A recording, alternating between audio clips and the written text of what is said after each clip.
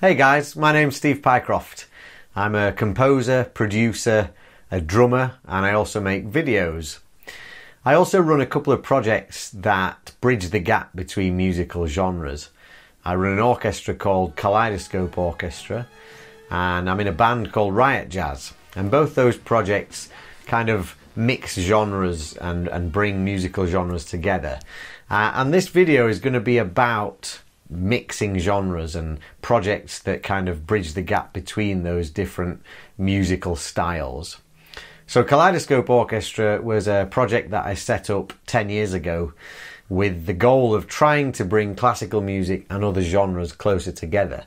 I had a lot of friends who were classically trained like me, and then I had a lot of friends who were producers and they were making beats and dubstep and drum and bass, and it fascinated me that these two worlds were so far removed and yet they could complement each other so well. And it was Skrillex who was the first person that I thought his music translated well. He's this electronic dance music producer, and so I was really into dubstep, and so I wrote an orchestral medley of his music and we put it online.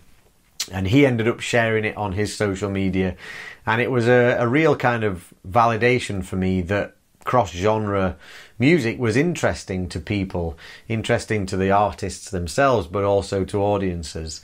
My mum is into classical music, but she's never listened to Skrillex, and I love the idea of going to a festival and there's an orchestra playing and you've got people who are used to listening to DJs and electronic music, but they're engaging with an orchestra.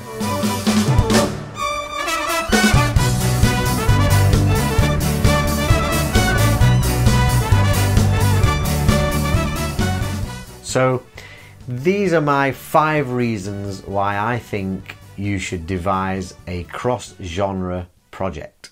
Number 1, for me, thinking outside of the kind of traditions and thinking outside of these labels of musical genres helps to fuel your creativity.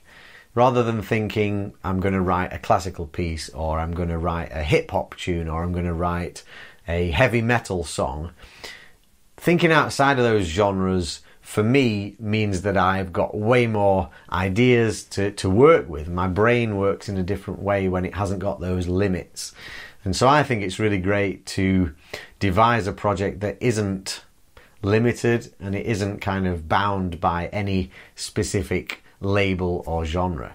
Number 2, I think it helps to identify what you love about music. Again, these labels and genres make people think in a certain way, whereas for me, if I listen to a piece of music and think just about the musical elements and not about the style, I find what really makes me buzz and makes me happy and excited. I really like fast rhythms. I'm a drummer, as I said, so I like rhythmic music. But that can be classical music, it could be the fast movement from a Beethoven symphony, it could be an action cue from a film like How to Train Your Dragon. That's one of my favourite movie scores by John Powell. Or it could be a drum and bass track by someone like Etherwood or London Electricity. It doesn't matter to me what the style is, it's those rhythmic elements that just get me excited. The third thing for me is the collaboration. So when you're thinking outside of these traditional genres and these traditional labels, you meet other musicians and other creators who you perhaps wouldn't if you were just in that one kind of world. I loved my background studying classically, studying percussion, playing in orchestras, and I wouldn't trade that for anything. It was so valuable. However, when I started to meet these producers and people who were making music that I wasn't familiar with, I felt like I had a new world of musicians to collaborate with. Number 4 is the education. So it kind of ties in with the collaboration, but the more styles that you kind of listen to and are open to, the more you'll learn about music in general, and it will kind of open you up again to musical ideas that perhaps you wouldn't have if you were only working in one specific genre or one kind of musical sound world. And the 5th thing for me, which is really important, is it opens you up to other avenues in the music industry.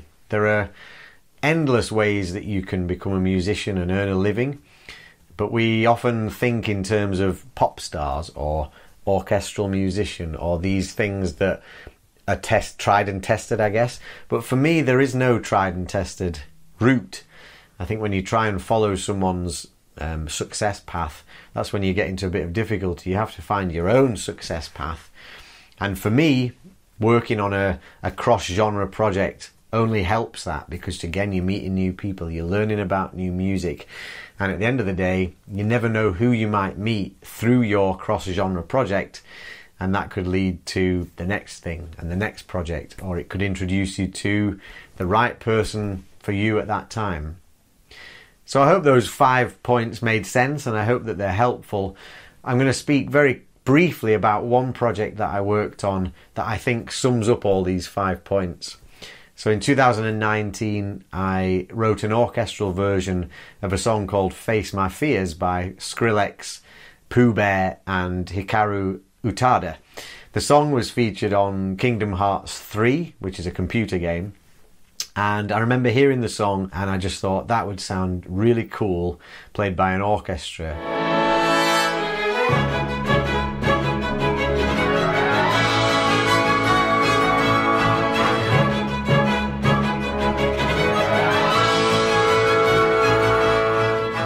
And so I did the orchestration, we got the Kaleidoscope Orchestra musicians together and recorded it.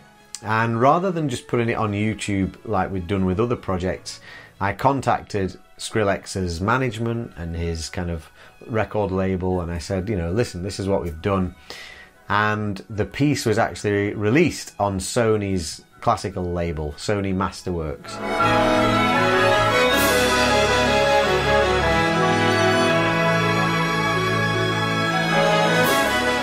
I'll always work on cross-genre projects because it makes me so excited. I love the variety. I love the fact that one minute I'm doing something, the next minute I'm working on something else. And as I said at the start, I've worked on these 2 kind of projects for the last 10 years, but I've also worked with the BBC on a couple of other similar projects. I did a project for Comic Relief in 2012, I think. And it was a Baroque orchestra arrangement of a Justin Bieber song.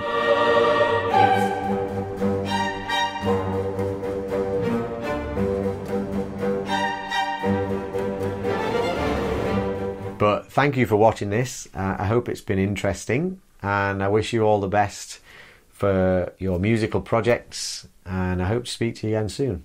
Thanks a lot.